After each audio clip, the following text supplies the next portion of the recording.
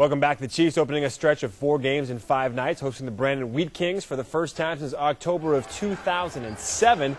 It's tied at 1 in the first when Dominic Ewer feeds Kyle Beach, who somehow scores off the wraparound. Beach with the first of 2 goals in the first, but Brandon would tied at 3 in the second. Then in the third, James Reed can't hold on, and Braden Shen bangs it home.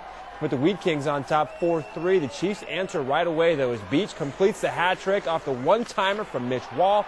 So we are all tied at 4. But just 22 seconds later, Shen does it again, slipping another one past Reed for the game winner.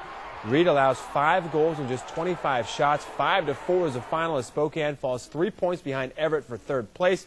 The Chiefs will be at Kelowna on Friday.